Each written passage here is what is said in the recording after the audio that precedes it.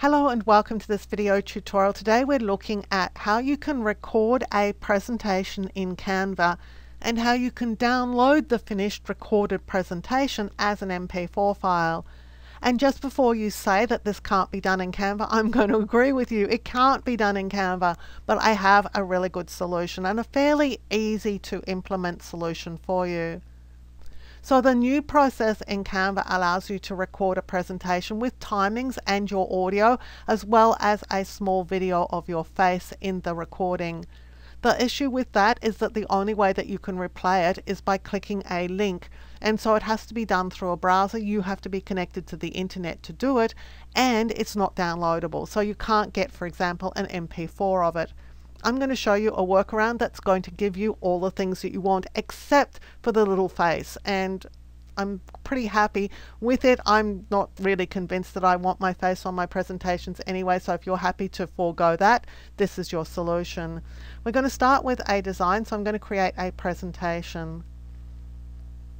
I'm just going to choose a template. I'm not actually going to do this right now. I'm just going to apply all the 10 pages of the presentation here. So we have a 10-page presentation, and obviously if this was you, you would go ahead and make the edits that you needed and get the presentation all ready to be made. So as soon as you've done that, you can go ahead and do the presentation. So what you do is you go to this three set of dots up here. You choose present and record, and you click here to go to the recording studio. You're going to need to give Canva access to your microphone and your camera, so it needs both. It can't operate on just the microphone, it insists on having the camera, but we're not going to use that camera option or the camera data later on anyway, so you're just going to be discarding that. And you're going to click start recording, but before you do that, what we want to do is actually trap the audio in a different way, because we're going to need it in a minute. So what I suggest you do is use an application called Online Voice Recorder, and here all you need to do is just click this button to start recording. So you're going to click this button, then you're going back to Canva, you're going to click the start recording on Canva, and you're going to speak to your presentation. So that's exactly what I'm going to do now. Click here to start this, go to Canva, start recording, make my presentation. So today's presentation is about meal prep hacks. These are the hacks. Talk with your family.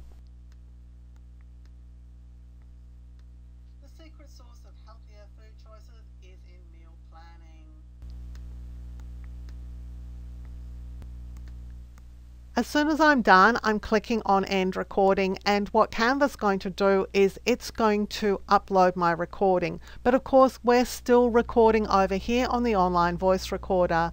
Now you may also have noticed that I made a mistake in my recording. If that were the case and I wanted to remove it, I would need to go back and start all over again.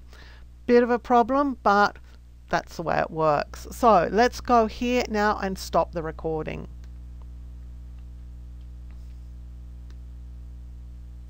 So this is my recording. What I'm going to do is start cutting it off, because there was some empty recording time at the beginning when I got the Online Voice Recorder starting to record, but I hadn't yet started my presentation. So I've just cropped this in, and you can click here to just make sure that it's working okay. So today's presentation. Okay, so that's the beginning of my presentation. I think my presentation probably ends about here, so let's just test it. Okay, so that's the effective end of my presentation, and this is just me chatting to you before I stopped the recording. So let's just dial that back. Okay, so we're able to trim this audio, trim off anything at the beginning we don't want, trim off anything at the end that we don't want, and you will want to do that. It's much easier to do that here in the Online Voice Recorder. And so just go and click save when you're done, and that audio is going to be saved to your computer. So back here in Canva, what we've got is we've got the recording that we made in Canva, but it can't be downloaded as an MP4. And we've got the audio trapped separately. I'm going to click copy link, and I'm going here and I'm going to play it. So assuming that I hadn't made any mistakes and I was really happy with everything, this is what Canva has given me. So today's presentation. So it's given me my presentation with my audio, with the video which we're going to forego. And what we really want from this is the timing. So this is the timing for each of the slides. Every one of these is a change to a different slide. So I'm going to click on the first one, and it tells me that that first slide was on the screen for 4 seconds. Well, we're going back into Canva. I'm just going to click Save and Exit because I actually want to keep that recording in case I need to access it again. So let's go back into this file, and we're going to change the timing on this slide to 4 seconds. Now, how you do that is going to depend on what's on the slide. Now, this slide happens to have an animation that's running at 7 seconds, and so that's causing the slide to be on the screen for 7 seconds. In this case, we have to edit the animation. So we have to wind this back to 4 seconds. So this slide is now on the screen for 4 seconds. That won't be the case with all these slides. They might have timings applied a different way. So let's go to the next piece. So we started at 4 seconds. That was the first slide.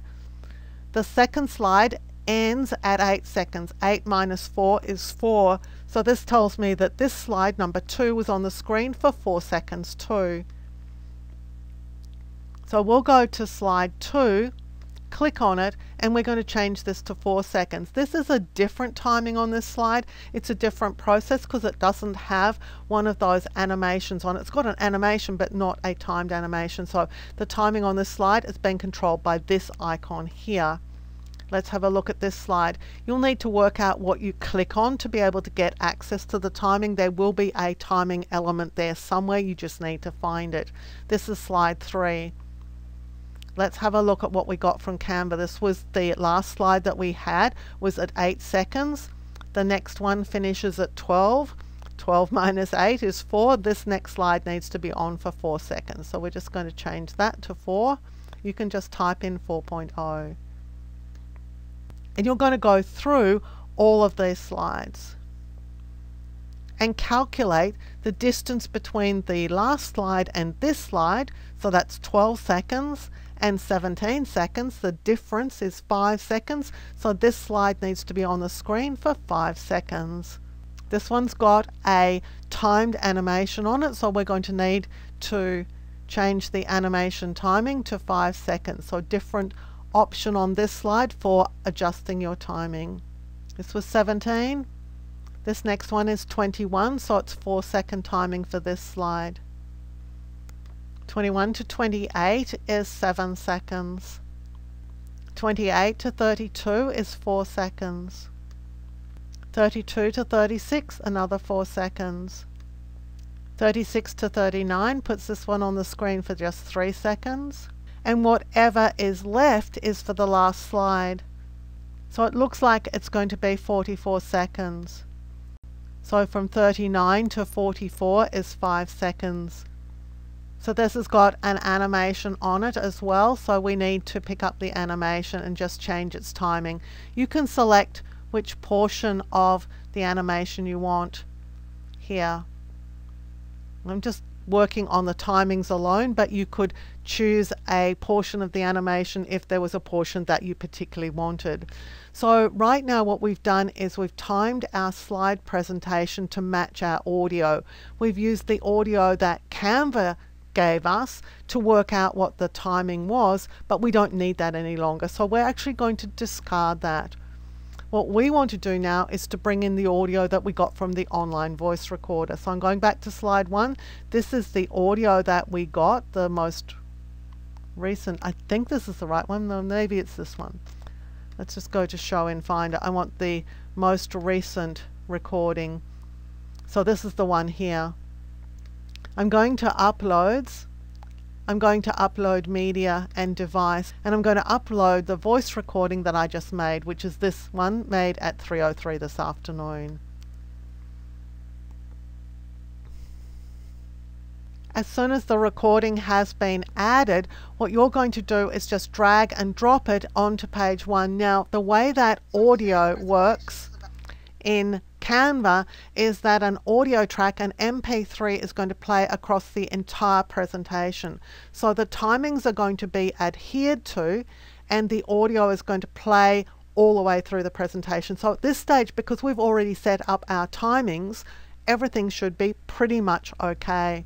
So I'm going to the downloads here, and we're going to download this as an MP4 video, because this time it's going to have the sound in it, it's going to have the timings all preset, and we can save it as an MP4 file that we can then upload or do anything we want to do with it. We don't have to be connected to the internet, and we don't have to be using Canva's link to make that presentation.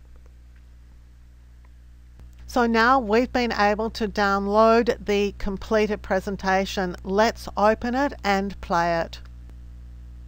So today's presentation is about meal prep hacks. These are the hacks.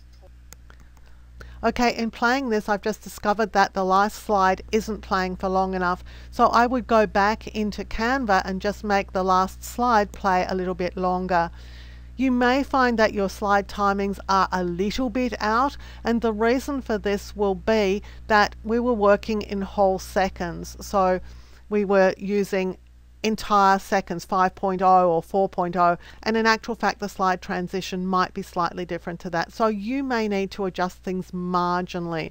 But remember that the first slide that you adjust is going to impact the timing on all the other slides. So just perhaps alter one and then just check and make sure it's playing okay. So I've just increased the timing on this last slide. I would go back and download it again.